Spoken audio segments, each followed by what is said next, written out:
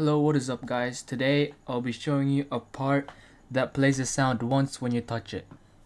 So as you can see, if I touch this blue part right now, it will play a sound, and if I go on it again, it won't play the sound. It's like a one-time use thing. It's good for like jump scares, like horror games.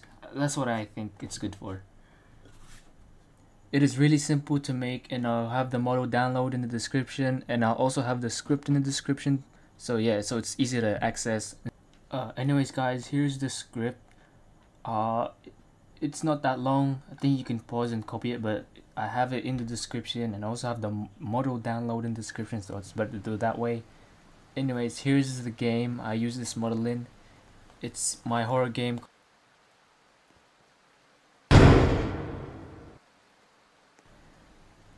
Anyways guys, thanks for watching. Surely subscribe, like the video. Trying to earn money here. I haven't earned that much money. Peace.